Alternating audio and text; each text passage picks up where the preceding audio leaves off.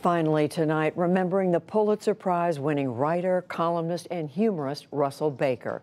Baker, whose career began at the Baltimore Sun, first came to national attention as a correspondent and then as a columnist for the New York Times. He wrote nearly 5,000 commentaries over a period of 3+ decades.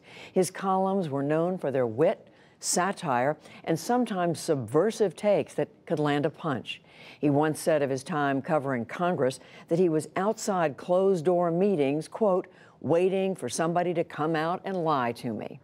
Baker wrote 15 books. He spoke with Jim Lehrer in 1989, and Jim asked why he still enjoyed being a columnist after so many years.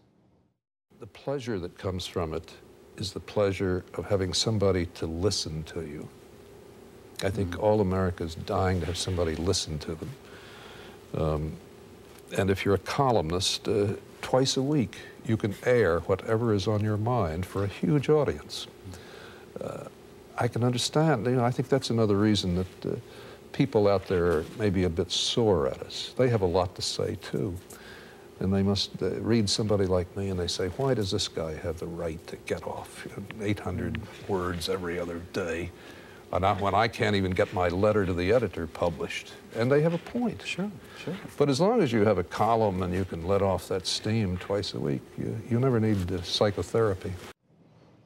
For many PBS viewers, Baker was even more well-known as the host of Masterpiece Theater for 11 years. Here he is in 1998, introducing a production of Thomas Hardy's Far from the Madding Crowd. It was deep winter when I first looked at the program you're about to see. And I had one of those colds that make you feel so sorry for yourself you want to break down and cry. 4 hours later, that's how long the show runs, I was cured. Oh, I still had the cold, but I no longer wanted to die. I'd been to a wonderful place. One of those places they don't make anymore. Never will again, I suppose. And I'd met a fascinating bunch of people. An icon, Russell Baker, died Monday at his home in Leesburg, Virginia. He was 93 years old.